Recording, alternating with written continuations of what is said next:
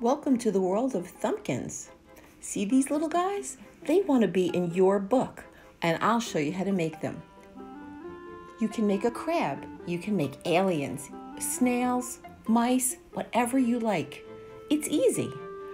See this picture? It's one of the scenes in the book. All you have to do is dip your finger in some paint. Press it on the picture, and when it's dry, paint a face on your new Thumbkin creation. Aren't they cute?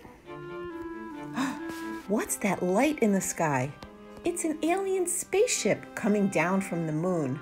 And it's even cuter once you draw Thumbkins inside. Thumbkins has 30 images for you to fill up with all your interesting creations. There's undersea images. There's jungle images. There's forest images. And even images of Thumbkins falling from the sky.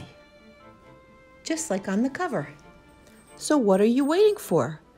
Just press your finger into one of your paints, then put your fingerprint on one of the scenes in this book, let it dry, and draw a face to make your own Thumbkin. Thumbkins can look like birds, frogs, flowers, aliens, and even people. And there's a poem for each scene. How cute! You can buy Thumbkins on Amazon.